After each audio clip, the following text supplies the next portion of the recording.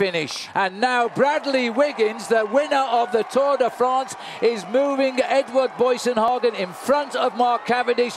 The Sky Train is all set to roll at 1 kilometre to go. Well, they're inside of 1 kilometre to go. It's a big battle to try and get into the slipstream of Mark Cavendish. This man who was an Olympic gold medalist in the individual pursuit, Bradley Wiggins, is eating his heart out right now for his teammate behind him. He wants to pay back the world champion, but there's a lead out trying to come by there from Orica Greenedge, and that, of course, was Albacini. Now, as we go now is the lineup for the finish. It's Edward Boysenhagen and in perfect position, but watch out, Sagan is on the offside as we're heading up towards the final turn. This is a brilliant lead out by the champion of Norway on Team Sky.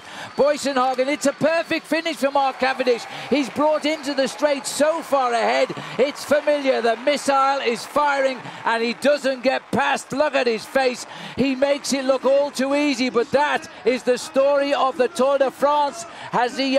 Yes, he's clear. Mark Cavendish gets 4 out of 4 wins in the last 4 years in Paris.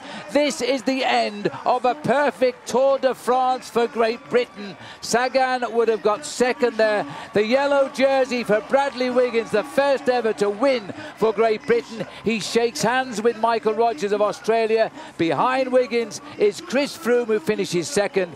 It just is all too perfect.